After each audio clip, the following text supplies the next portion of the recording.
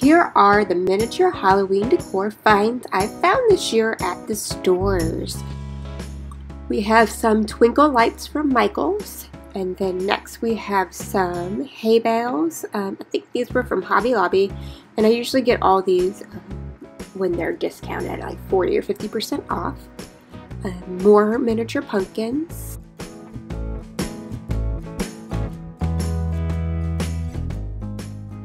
This is a giant bag of glitter mini pumpkins, $4, but you could use a coupon on it. They're very lightweight. More lights. These were from Dollar Tree, and they just required 2 AA batteries. Next is more purple lights. These I think were from Dollar Tree as well.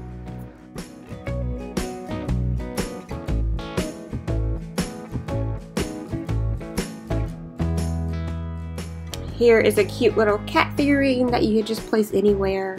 It's pretty sturdy. And then I have these.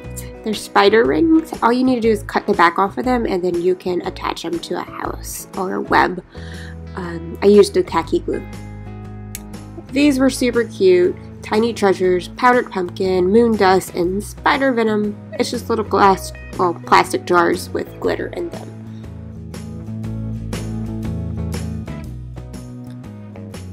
This was cute little trick-or-treat bags. Those were from Michael's as well.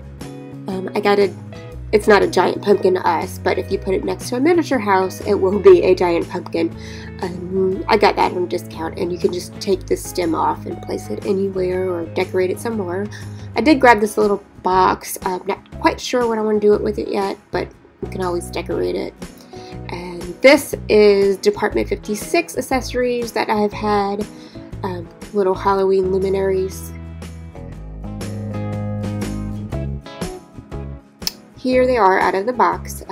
So of course they're made for a Halloween village, but you can use it for your miniature house or your village. I did not get them set up properly because things are packed away right now, but here they are in my son's little house, and they're so cute. I'm going to make a little garland with this, super easy. I'll have another video as a how-to, but totally do it yourself. I use a mini sewing kit. So that's all I have for the haul for Halloween stuff. Didn't go crazy this year.